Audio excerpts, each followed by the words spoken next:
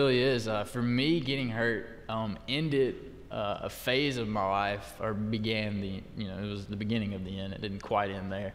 But the mindset of goal focused, like my life was goal focused up until then. I'm gonna do this, I'm gonna do that, I'm gonna go here, I'm gonna succeed here, I'm gonna, I'm gonna graduate top of my class, I'm gonna get to the 101st Airborne, we're gonna go, I wanna go to Afghanistan, I wanna do these things, all these kind of what's. And everybody has goals, it's I wanna go to this school, I wanna have this GPA, I wanna get this job, I wanna go to med school, I wanna be a doctor, I wanna get this salary, I wanna live here, I wanna be able to vacation here.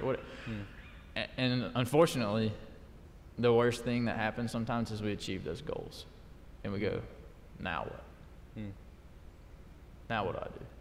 And for me, it was a refocus of, I'm never going to achieve some goals that I had set out to do in life, but that's all right, because I discovered through this my mission.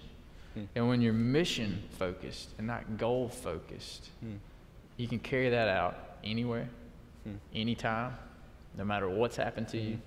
In a hospital bed or on a stage, you're this. I saw this story, Mississippi College, you graduate of Mississippi College, go Choctaws, you and I. You probably had a better GPA, but that's a whole other story. This article's about you going downrange, Wounded Warrior C.J. Stewart's new mission, and it's a really great story. There's some copies of it at the Go Center if you're interested in reading about it. I think you can go online and check it out too. But they had so prominent your arms, and I thought that was when I saw it, it just grabbed me in a way that I thought, wow, because I know one of your arms you didn't choose that. And one of your arms, you did choose that. Yeah, we'll talk about that later. Yeah. But tell us. I think it's really cool, because I'm sitting here looking, I'm seeing, it says a childlike faith. It says all kind of things. But just your arms really tell the story of your life in so many ways.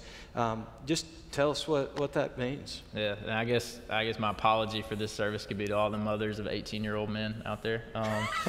If you have a problem with what I'm about to say, Rob will be down front afterwards, and then you can talk to him about it. Don't throw me under that bus, buddy. I didn't go to the electric dagger with you. But anyway, that's all another. How did I know? Anyway, tell us. Details will get you. So many people have always said, come up in stores, or my favorite's kids, because they don't know how to lie yet really well, and they're like just staring at my arm. They're like, what happened? And it was cool. It tells a great story. And for me, I wanted, so much of my life, is a part of this, but this is just this life. This is going to be over and healed, and when I get to heaven, I'm going to stop telling this story, kind of mine. But I wanted them, truly to hear a story that doesn't stop, one that goes, ultimately into eternity.